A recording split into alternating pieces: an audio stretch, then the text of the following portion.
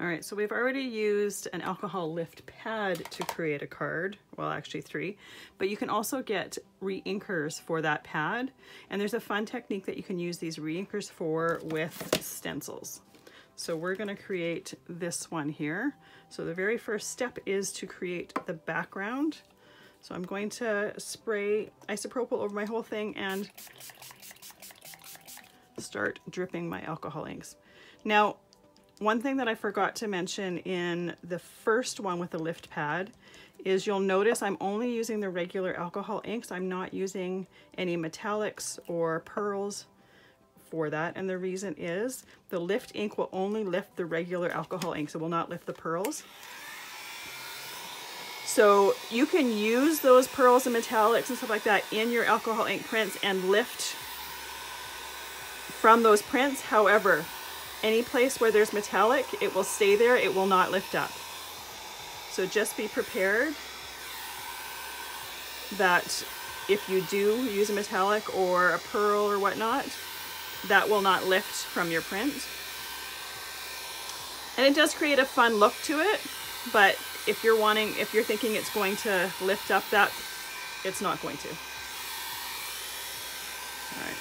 And then you'll also notice that in all of these alcohol ink bases or whatever that we're creating, the paper keeps catching on the dryer.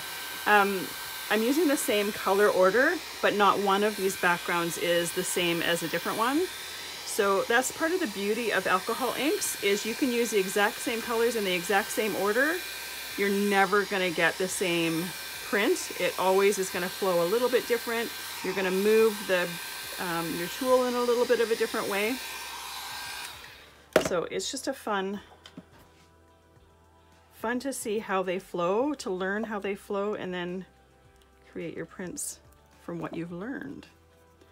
So I'm going to do another layer here. I've got a good base layer. I'm trying to get the entire background covered, which I do, but I also want to build up the ink. There's a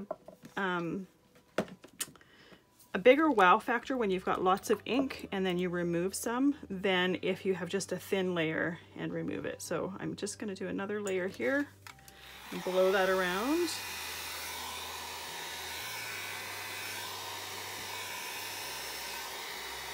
And I also like the texture that you get from having multiple layers of ink on here.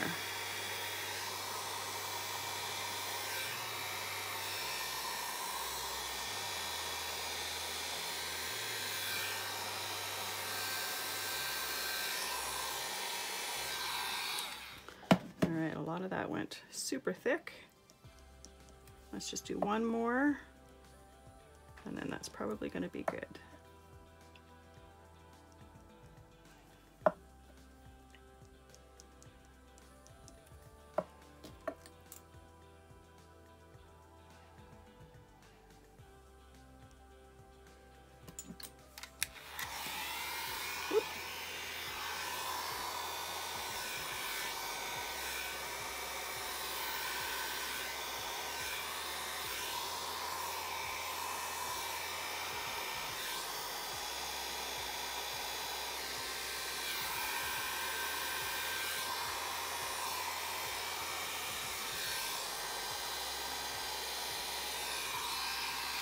I just want to break up some of these really, really thick parts.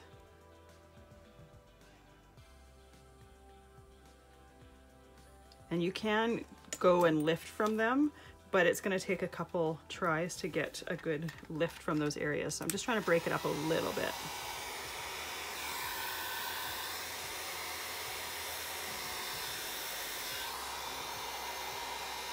I'm not trying to completely get rid of them just because I like seeing different darks and lights or whatever, the different textures add to the effect. All right, those aren't moving anymore, so I'm just going to leave that to dry.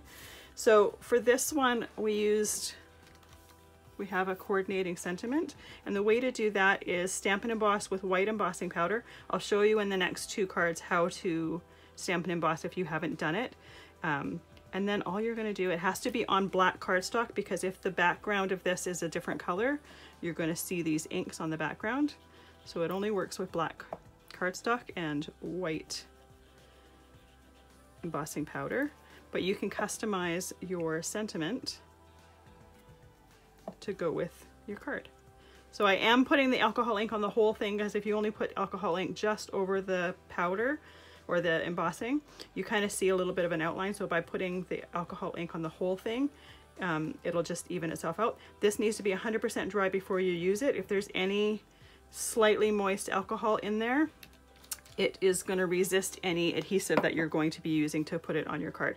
So I'm going to let both of these completely dry, although I've already got my sentiment for this card done. I'm going to let this completely dry, and then I'll see you to start lifting.